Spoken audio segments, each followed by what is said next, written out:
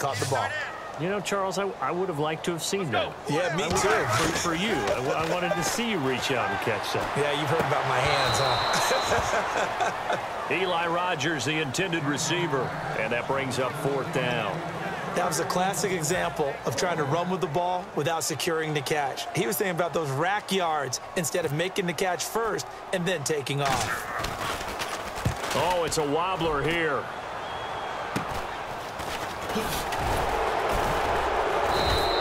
A special teams mistake there, no doubt. Just 26 yards officially on the punt. And possession will change here with very little time remaining until halftime.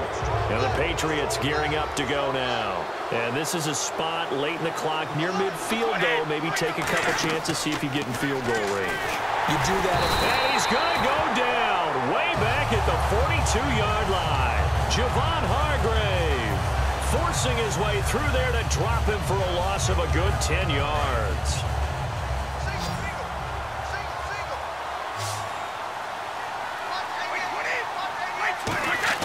The final shot before half for Brady. On the crossing route, that's caught. Julian Edelman. So 2 quarters down, 2 remain. Charles and I return after the break.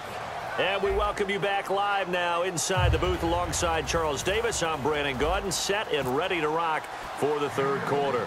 So both teams have their marching orders, and we'll get going again here in quarter number 3. And a short kick, taking it about the 16. And they'll be set up pretty nicely here as they have it up to the 35-yard line. The Steeler offense now with a football first here to begin the 3rd quarter. They're close game, but they're going to need to do a little bit better probably here in half 2, no? I would agree with that totally. I would guess it in the locker room. They talked about cleaning up some of the errors, but overall, I think they wanted to be positive with them. Guys, we're right there. Just not playing as well as we need to. Let's pick it up. And we still have a chance to win this game. Yeah, they do. We'll see if they can pick it up. They come up with 1 running back. That's Bell. To throw. And they get to it with a pressure as Roethlisberger goes down. Jabal Sheard in there to bring him down for a loss of 7.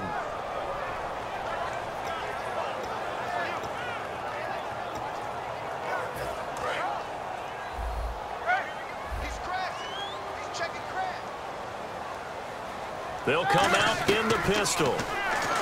Here's Roethlisberger trying for Brown, and it's intercepted. Devin McCourty picks it off.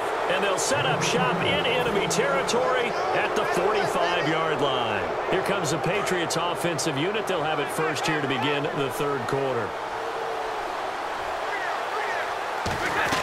So after the INT, it's Brady. To the left side and complete for Julian Edelman. 7 yards, the pickup on the pitch and catch.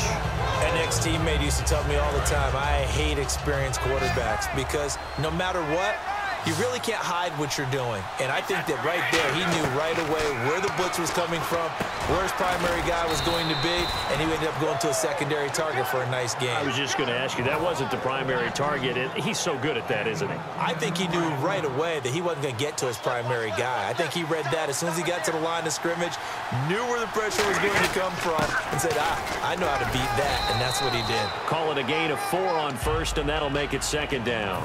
Not a run that you're going to write home about, but still a good 1st down run. That's what an offense calls staying on schedule.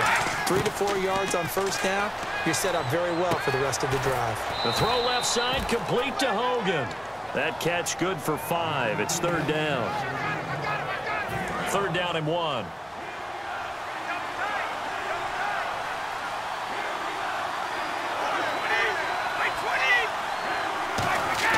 Brady going to try and throw on 3rd down. Quick hitter here, it's complete.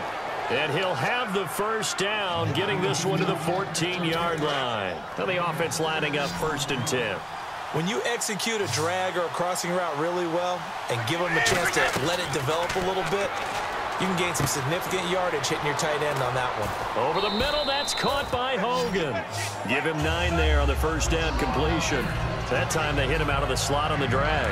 And that route takes some fortitude from the guy running it because he knows he's going through the briar patch, as I like to call it, right? He's trying to work his way through all that traffic, and people wanting to put a little contact on it. Really well done. They'll get nothing out of that one, and it's going to lead to a 3rd down. Play number 7 coming on this drive. It's 3rd and inches. Well, after what we just saw, we know that with 3rd down coming up, this is not a gimme for the offense. They've got to figure out what they want to do. Do they challenge their offensive line and try and run it? Or do they go ahead? And he's over the line and into the end zone for a Patriot score. LeGarrette Blount, a 3-yard touchdown run. And the Patriots add 6 to their lead. And there you go. Nothing really too complex. Block, keep to your assignments, let them run it in. They did it. Fundamental football. Good blocking beats good tackling on that play. End result, touchdown. They'll go to Blount, try and pound it in. And he is in. Touchdown, New England. LeGarrette Blount taking it in. And the Patriots add on to their lead. Well, Brandon, he just followed his nose, and his nose took him to the end zone. But how about the big guys up front, giving him at least a stalemate in order to find that space? Yeah, the O-line won the battle in the trenches there, didn't it? Gostkowski now, after the touchdown, he'll send this one away. And a short kick, taking it about the 16. And they're going to wind up with pretty good starting field position as they get it up past the 35. And Pittsburgh getting set to take the field. And following the interception, just any interception, are you a little bit more cautious when you start that next drive, or no, you just throw that out the window? I think you are. I don't think that there's any way you can run back out there and go, totally didn't affect me. Let's just go ahead and be loose with the football again. You're going to take care of it, but you have to be careful about being too cautious because now you can't run any offense at all. Still want to attack. We'll see how they attack them here. Shift together here from the D-line. They'll go again with Bell. And he'll go down right around the 47 this time. 7 yards there, good enough to move the sticks. And that's a nice pickup of a 1st down on that 2nd down run. And at that yardage gained, they can run that play on any down. So it'll be 1st down here after the run.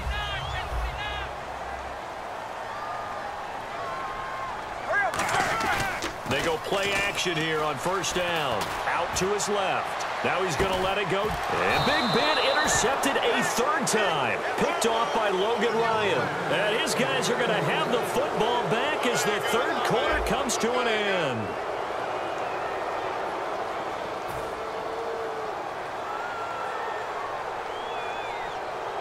And tough starting field position here.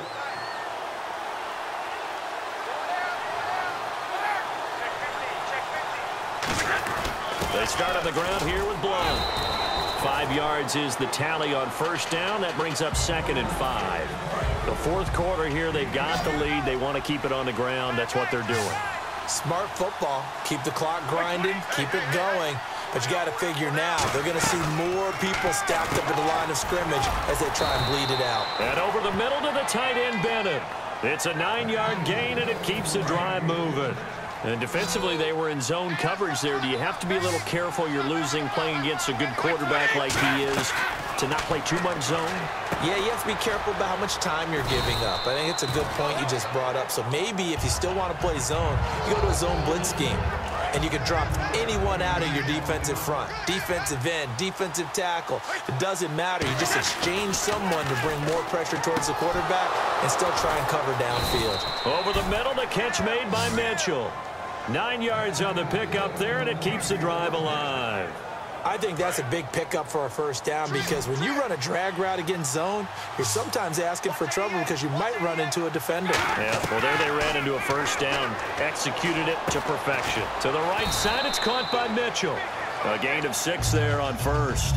And this time they go underneath for a simple pitch and catch. And not only do you get the pitch and catch, Brandon, but you're able to keep the receiver moving when you hit him with the drag route. Brady gives now to Blount. And he's got room. 5 yards is the pickup there as that extends this drive. So many teams want to throw the ball in this situation nowadays, but I love watching a team that has enough confidence to go ahead and run the football in that situation. That's almost a tendency breaker.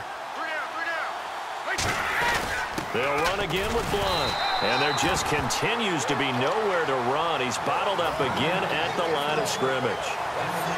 And in this situation with the lead 4th quarter, they're liking keeping the ball on the ground, I'm sure. That's just smart football, but you know the defense has to know it as well. They've got to stop them here. So now we're going to see that loading the box in a big way. 6, 7, 8, 9, whatever it's going to take, puts a little bit more pressure on your big offensive line. Throwing now is Brady, and he's going to find Hogan here, complete. 8 yards on the completion, but now they face third down. This will be play number 8 here on the drive. It's 3rd and a yard. Time for a break. We'll come back to wrap this one up after this. This will be play number 8 here on the drive. It's 3rd and a yard. They'll run it here with Blunt. And he's got the first before he's brought down at the 39-yard line. It's a 7-yard gain there, and it's good enough to move the chains. 3rd and 1, partner. No need to be fancy there. Just use some force and move forward and pick up the first down.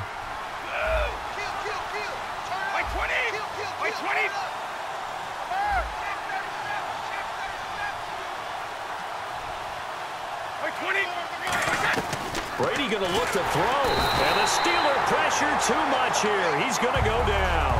Bud Dupree in there to bring him down for a loss of 7. They've been moving the ball well offensively. Really get. Now the Steelers put a stop to the action with a timeout defensively. It's just their first. They've got 2 more to use here in the final stages. Now a carry for Blunt. A beautiful fake. Okay, even just being nice, the last 2 plays were not very good offensively. So if you're the play caller, was it the team's execution or was it strategy? If it was execution, you continue to call the game the way you're calling it. But if it's strategy, change up what you're doing and figure it out. And he goes in motion here in the backfield. On 3rd and long, it's Brady. And right side, caught, Hogan. And the Steelers signal for another timeout. That'll leave them with just 1 remaining in this 4th quarter of play. Whether you're playing West Coast offense or not, one of the maxims of the West Coast offense is you're either throwing a touchdown or a check down. In other words, look for the big shot, but be smart. And I think they did exactly that on that play. They didn't get the first down, but they're taking care of the ball well. Yeah, and being rightly cautious with that lead here in the second half. And Pittsburgh getting set to take the field. And following the interception, we'll see what they can put together on this drive. I can hear my old college coach right now. He always used to tell us before every game, the team making the fewest mistakes will win. What they're hoping is that that last mistake is their only one of the game. Coaches, that's all they talk about, turnovers, right? Minimizing those and maximizing opportunities. They go back to now Ben hit, and he lost the football. It's loose. But it looked like the Steelers were able to recover, and they will indeed hold on to the ball. On plays like this where the ball comes free, it's often unusual for the team that lost it to get it back. Because this is the quarterback. The ball gets away from him. Everyone else is trying to execute what they're supposed to do on offense. They're usually looking in the other direction, downfield, or moved away from him. In this case, though, a teammate is able to come up with the ball. He's going to let it fly. And this is intercepted, and that should do it. Picked off by Logan Ryan. And his guys are going to take over at the 31-yard line. Now the Patriots offense, they work their way back out onto the field. Only 1 timeout defensively, so this should just be a simple kneel down. I agree totally. I looked at my time management chart. It says take a knee, victory formation. Now hang on here. Timeout called by the defense. It'll be their 3rd and final timeout, so as they talk things over, we'll step aside.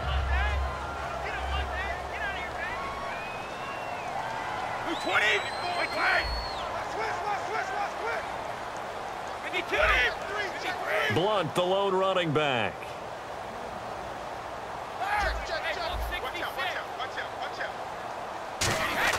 Brady going to throw here. Backing up. He's going to wind up and air it out. And the defense has it covered. It's intercepted. Picked off William Gay. And that will write a finish to this ball game. So Charles are able to complete what so often seems to be elusive, a shutout in the NFL. And maybe what's fitting is they ended the game on the field, that defensive unit on the field. What an exclamation mark. And probably felt like they could go another 60 minutes without anyone putting points on the board against them. That's the confidence you gain throughout when you're pitching a shutout. And they're going to leave the stadium feeling like they're all 10 feet tall.